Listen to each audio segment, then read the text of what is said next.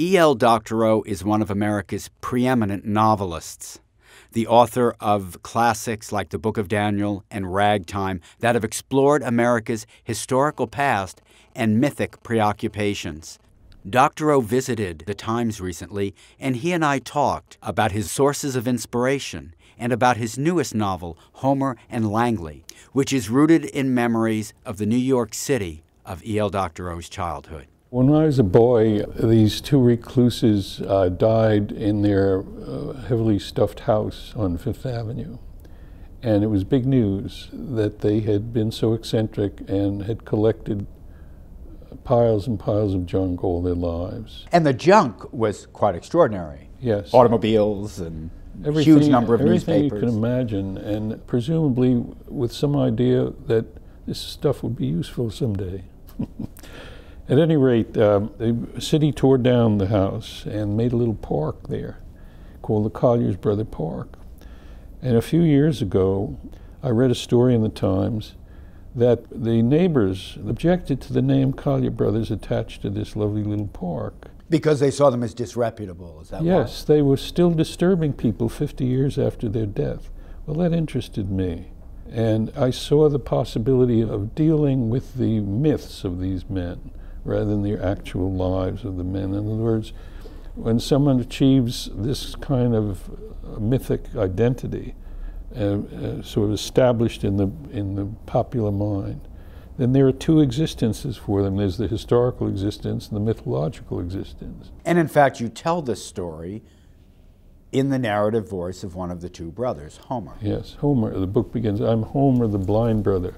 And it wasn't possible to write this book until I had that line, and it just occurred to me one day, and I said, oh, this is the book, here we go. When you write a novel like this, very contemplative, very much involved in serious ideas, how many of those ideas emerge as you're writing, through the drama, through the narrative, and how many do you enter the project already thinking about? Very good question.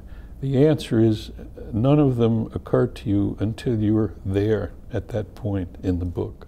You work it out as you go along, and after a while, if the work is going well, the book begins to tell you what it wants you to do. It begins to make demands. But it all comes out of that first line. So anything that happens is an act of discovery, really. You don't feel possessive about what you're doing. You make these discoveries just the way the reader will. As a matter of fact, you're the instant reader of every line you find yourself writing. Joyce Carol Oates, in a very admiring review of this novel in The New Yorker, says that E.L. Doctorow is our great chronicler of American myth. Now, you've talked some about myth, but you also write with a real knowledge of history. When does historical fact become myth? How does it become myth? Well, first of all, I should say that I never began with any such intention as Joyce graciously describes.